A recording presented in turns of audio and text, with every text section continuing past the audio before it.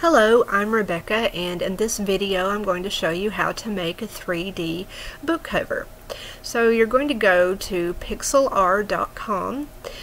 There are several different things you can use on Pixlr. It's a free web-based program. You can use the Express, which I use a lot, but today we're actually going to use the editor. So you're going to launch the web app. And at this point, you already have your template downloaded. You can find it for free on various websites. So before you get started, you're going to want that template. It sometimes takes it a few seconds to open, but when you get it open, you're going to open the image, and that is when you will pull up the template. And in this example, we're just making one book 3D. So there it is. And then you're going to want to open your cover, which of course means you already have it designed. So you're going to go up to Layers and open Image as Layer. We work with a lot of layers in graphic design.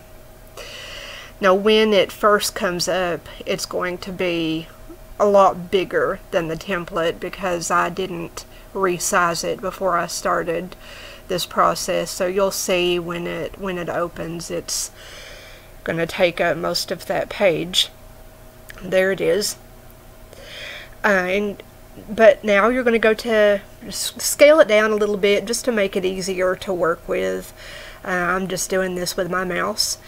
Then you're going to go up to Edit and hit Free Distort.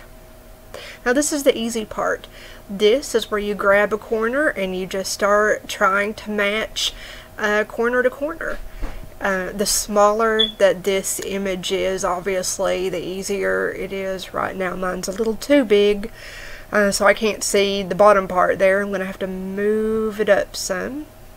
Alright, there we go. And then just keep playing with these. Move the corners around, move it up and down as you need to. It's really easy, it's just tedious, but that it's Edit and then Free Distort after you've opened the cover as a separate layer.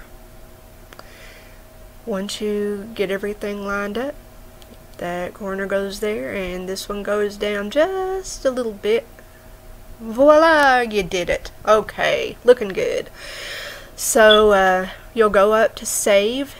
It'll ask you if you want to apply your changes. You say yes. Then you're going to want to save it under a different file name. If you just save it as is, it will override your template. You don't want that. So I'm going to give this a separate file name, just Jekyll Cover 3D. That way I still have my template to use on other books. And then when you hit save, it'll give you a second chance to rename the file too. So if you forget to do it this once, then you'll have another chance, you know, when it opens your window back up. And save it, and you're done. So there we go. That's all you have to do. Now you can go out and make all kinds of 3D book covers. Thank you very much.